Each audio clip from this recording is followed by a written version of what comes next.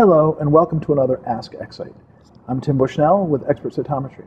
Today's question comes from Zeril. And Zeril asks, how often should I compensate? Now Zeril, that's a great question. And my first response to you is, how often do you think you should compensate?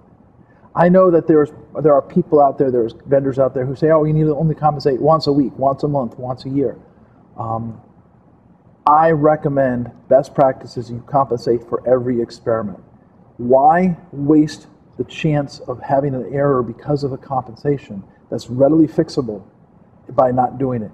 I recommend you use beads for compensation because then you're not wasting your cells on compensation and you're using the right antibody to properly compensate. You're meeting the rules of compensation, which we've talked about elsewhere.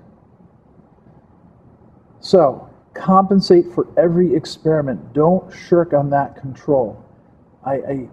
Especially if you have tandem dyes, if you have dyes that you don't know how they perform and haven't the experience.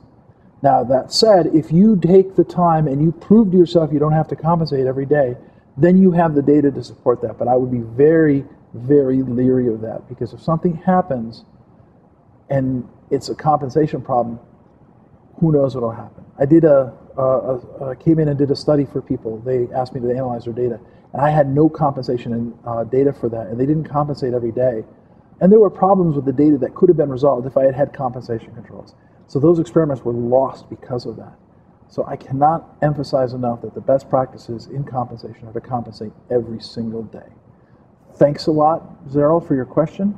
Thanks for listening, and that's all for this edition of Ask Excite. Until next time, be sure to keep up with your flow cytometry best practices right here with your friends in Flow, Team Excite.